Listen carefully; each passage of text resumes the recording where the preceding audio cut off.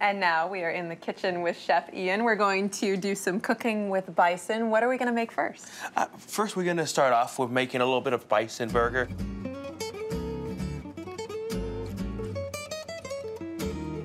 What you want to do is you want to get your pan really nice and hot. All right. And with our bison burgers, this is just pure bison. There's nothing else into it. And it's a little bit leaner than most other kind of meats and beefs that we use. All right, so if you bit into a bison burger, would you immediately know it was bison, or would you have to think, is this beef or is this bison? You would know immediately that you're working with a bison burger as opposed to a beef burger because of the flavor of it. It's a bit more gamey and has a lot more heavy tones to it than the beef does. All right, and it's leaner than beef. Significantly a bit leaner. As you can see here, it's mainly red as opposed to being that mix of kind of like the red and white. Mm-hmm. Right, so you're not seeing the fat in there like you do with ground beef.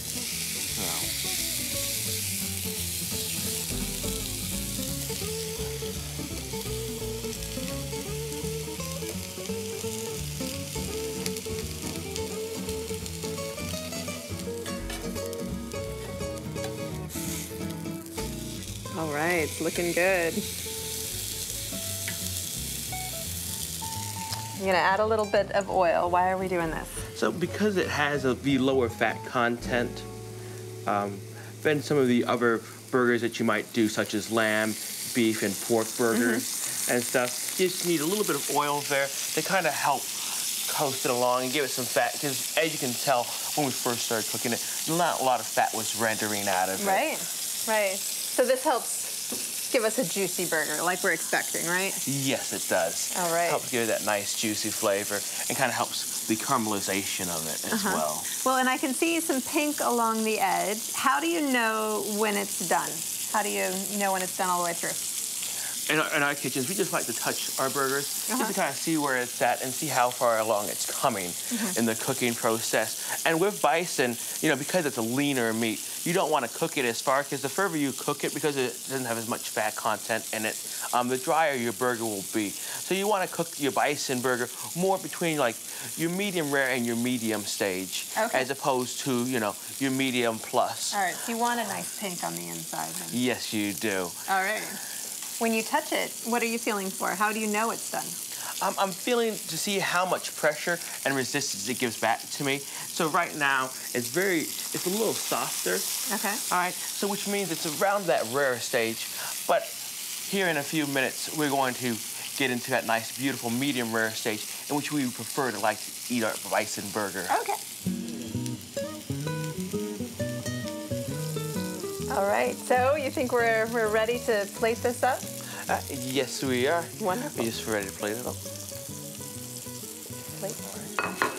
Thank you very much. And you brought along a little bit of goat cheese for the bun? Yes, I did. So what we have here is just a little bit of soft goat cheese that we kind of like let temper.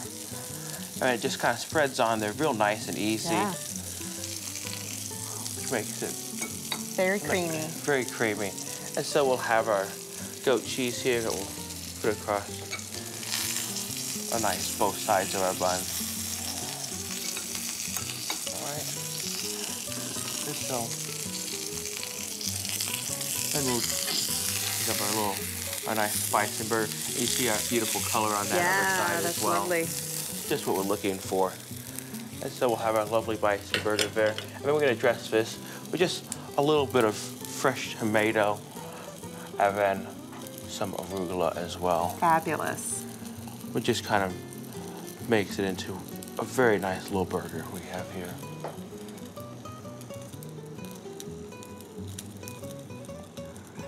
Perfect. That is beautiful. Oh, Chef Ian, thank you so much. You're welcome.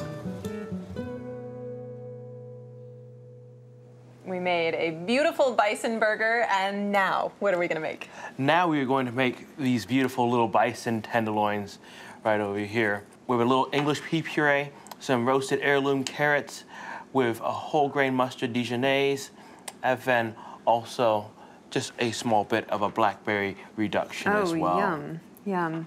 So you say tenderloin. I mean, are there cuts on bison just like cuts on beef? Yes, you can still get your same cuts on bison as you would beef. Obviously, unlike beef, your tenderloin off the bison is a lot smaller.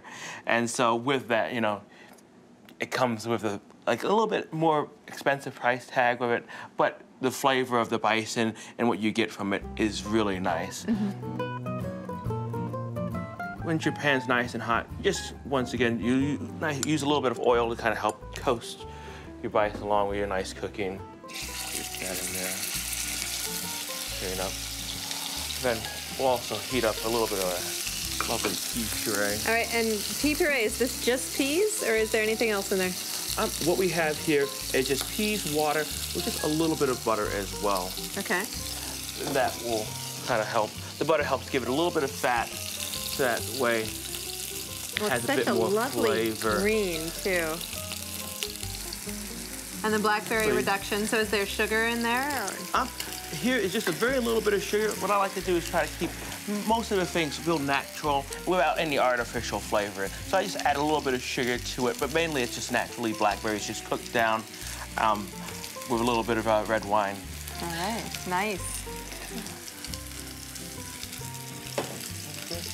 And then we have our lovely little heirloom carrots as well. Oh, those are gorgeous carrots. So we're just gonna add in here with our lovely bison. That way it kind of helps get that bison flavor, and they both become nice and roasty.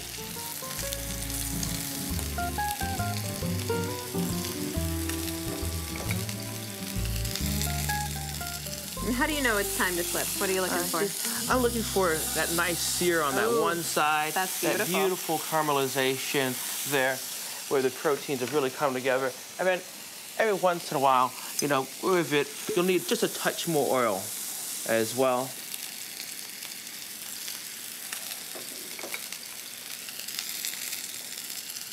And we'll just season the carrots just a little bit. Is that a danger of letting it dry out because there's so little fat? Yes. You know, you can dry it out very easily, and so that's one of the things you have to kind of be very careful with when you're cooking your bison and or your leaner meats, such as like elk and lamb venison as well, that they can dry out quite quickly. All right, and so you're adding in oil. You could add in other kinds of fat too. Yes, butter also would be another great kind of fat. You know, I love butter, as most of us do. Yes. And so you can always add tons and tons of butter if you'd like. But, you know, for me, I just like to eat a little bit of canola oil, so that way it's a little cleaner flavor. All right, yeah, I mean, I know people will add in a pork fat or something like that, but that would kind of mask the flavor a little bit, wouldn't it? Yeah, and what I like to do is really kind of highlight the flavors in which I'm going for. You know, try not to have anything mask another flavor, and all of them kind of work harmoniously together to kind of enhance and shine my bison tenderloin. All right, that looks great. And you're gonna compose a beautiful little plate here, right? Yes, we are. And so you just have a lovely little pea puree that we're just going to put down just real nicely across the plate. All right, see. And now what we're going to also add is just a little bit of our mustard.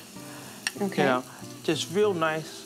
Helps go with the bison and accent that bison real nicely. Is that a spicy mustard or? It's just like a little Dijonnaise, so it's a little mustard mixed with a little bit of mayonnaise as well. Okay.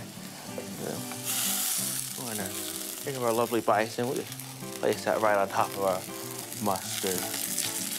And then here we have our lovely roasted and they look great. heirloom carrots as well.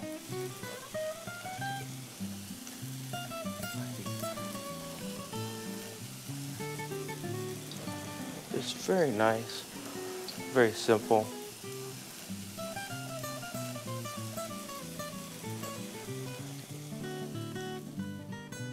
And then what we have here is a lovely bit of blackberry as well.